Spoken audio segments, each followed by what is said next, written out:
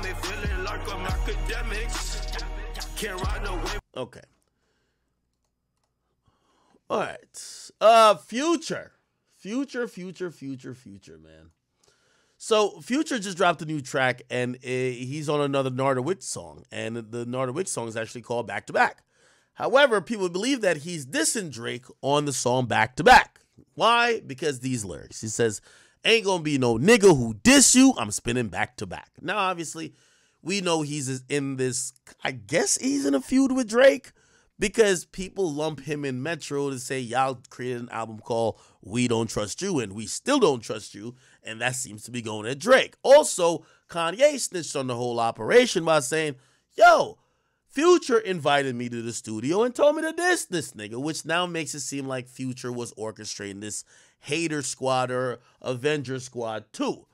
So when he drops a song, even though this probably was recorded at a different time, maybe it had nothing to do with him, but because of the name of the song, Drake had a famous song called Back to Back, and then you hear the lyrics saying, ain't gonna be no nigga who diss you, I'm spinning back to back, and then you know what, I want to add this to the conversation of possibly Future, not possibly, definitely Future at this point, and everybody going bad on Drake, but specifically Future.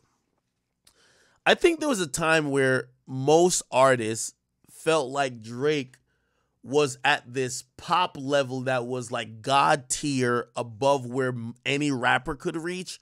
And because of that, you always needed him because he could get your song from local popping in the strip club to pop status. You get what I mean? That's one of the reasons of the Drake stimulus package. Some way, somehow, and maybe it's because of their own individual success, I think these guys lost that plot, especially Future. I'm sticking with Future on this one. If Future had songs with Drake like, Life is Good or what other songs? They did a whole album together, and those songs did really well. For Future to do this move, I got to think that Future is like, yo, my last album or my last two albums did over 200,000. Yo, I'm that nigga now. I don't really need Drake. Because that you have to realize, in my opinion of what, and this is just my theory, you can tell me if your theory is different. In my theory of what's happened, the majority of artists have felt this way about Drake, but have not actually pulled the trigger.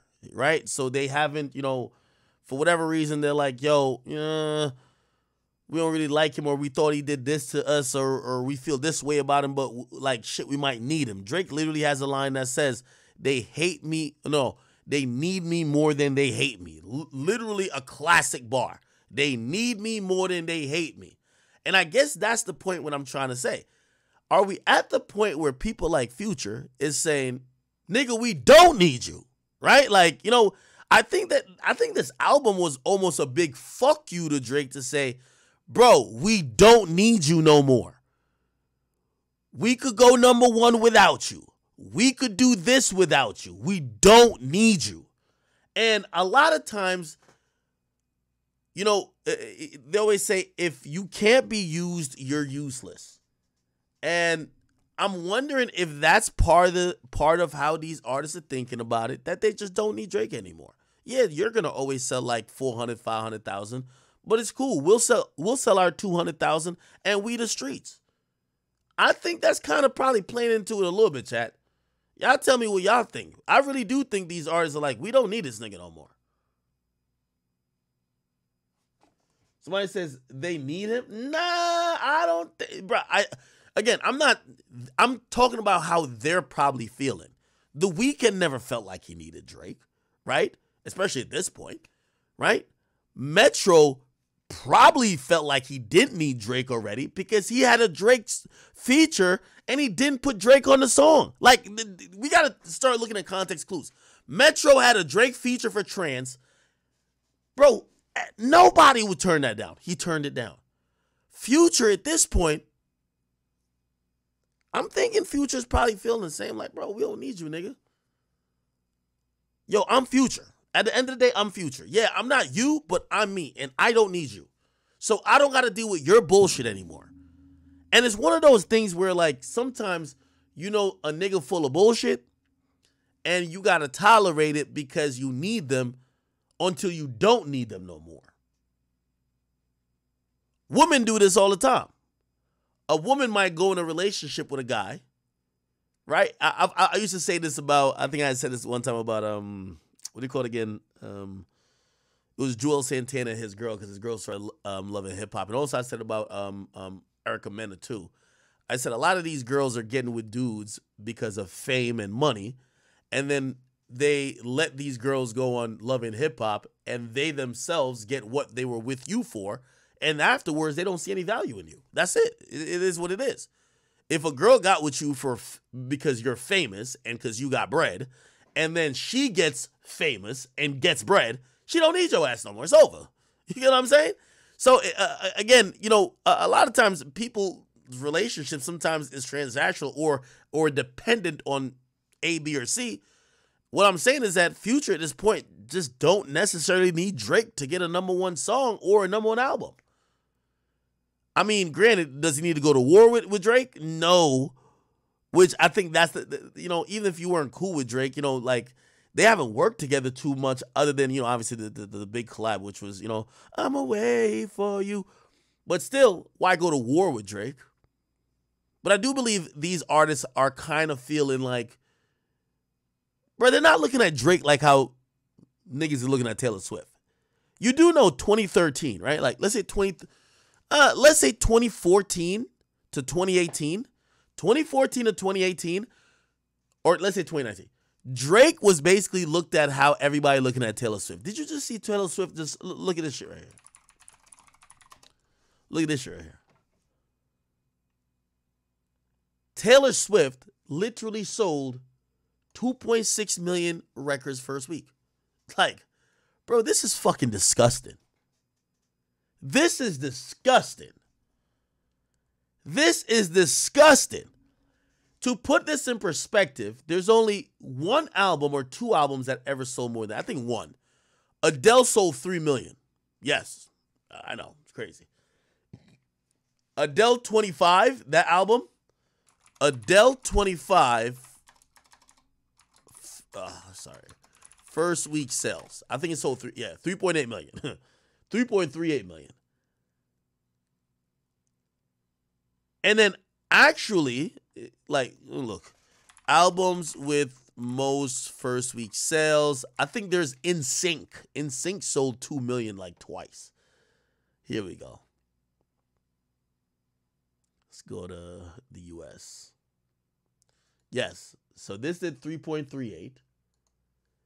Then this did 2.6, which is Taylor Swift. See, Taylor Swift got the second highest selling album of all time.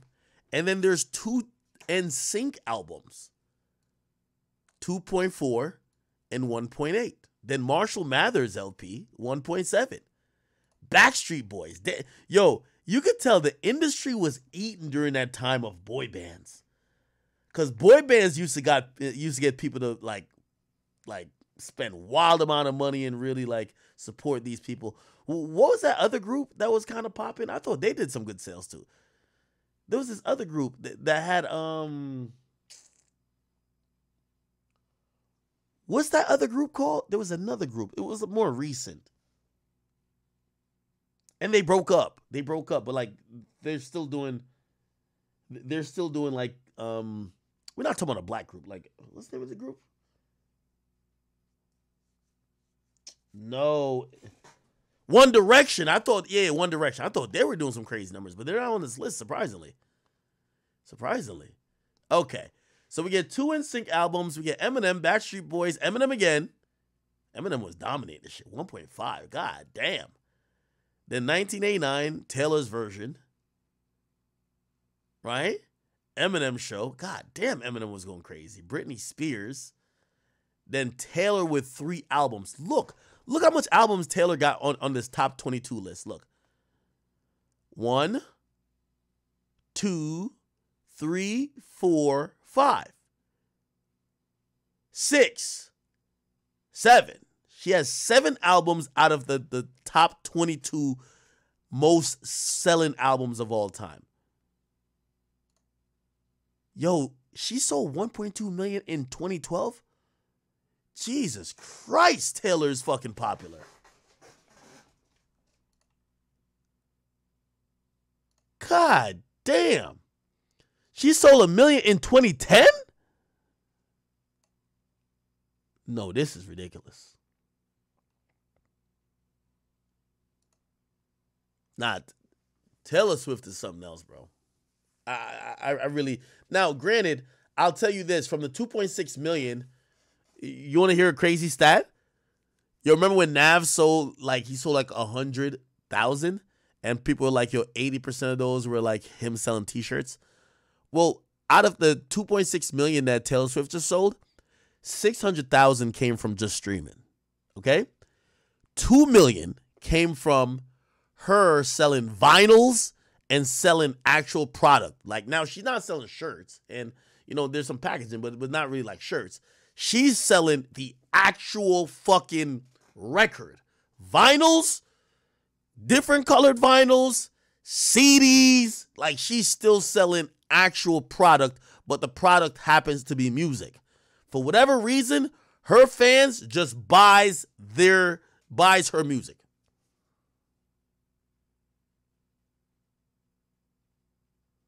Somebody says 8 CD. Iceberg says 8 different CD covers with a poster. Yeah, it'd be like that. It'd be like that. Man, she is ridiculous, man. Didn't Adele drop another album after this? What was Adele's album after that? Adele. I can't believe she sold 3 million one time. What's the other album? I know she had another album. Oh, yeah, she dropped something called 30. How much did that do first week?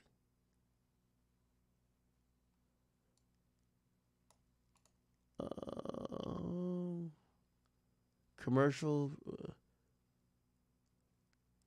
Oh, wow. It only sold 261,000 copies? Huh? Wait. No, never mind.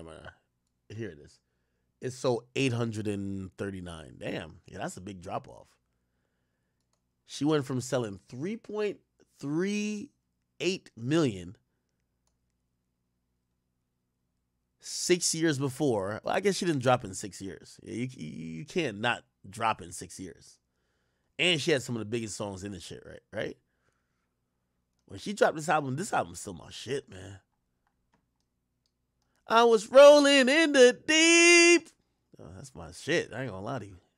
That wasn't on this album? Oh, nah. Hello. Oh, yeah. Hello's on this album. I thought Rolling in the Deep was on there, too.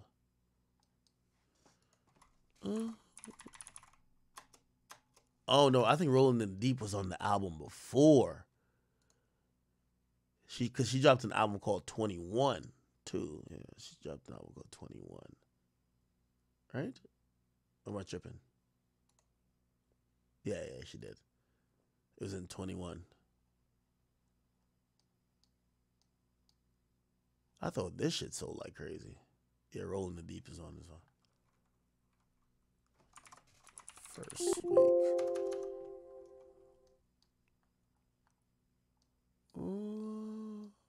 How much did this sell first week? Critical commercial. Okay, here we go.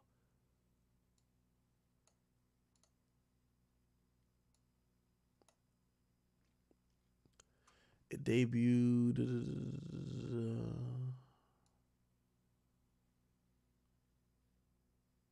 Okay. Juvenile sold 5 million records. Well, nigga, that's forever ago, bro. Okay.